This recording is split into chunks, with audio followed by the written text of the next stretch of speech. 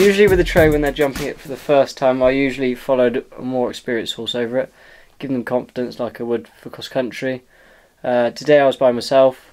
He's never seen a water tray before. To begin with, I just let him know that all sides around the tray are all okay. You can have a look at it. If they want to have a sniff touch, then they can do. I just do it in a very relaxed way, because if they don't enjoy what they're doing, it's going to create a bigger issue.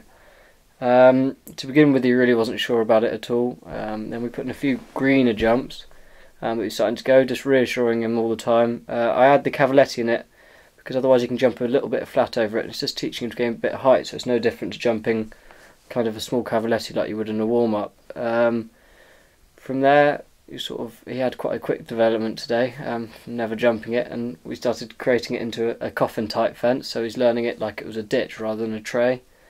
Keeping the cavaletti on it to keep him having the height over the tray, building up from there, and then we went actually to the S's, which had it in the middle as if you were doing cross country around a more testing track. It doesn't need to be big, just doing it correctly.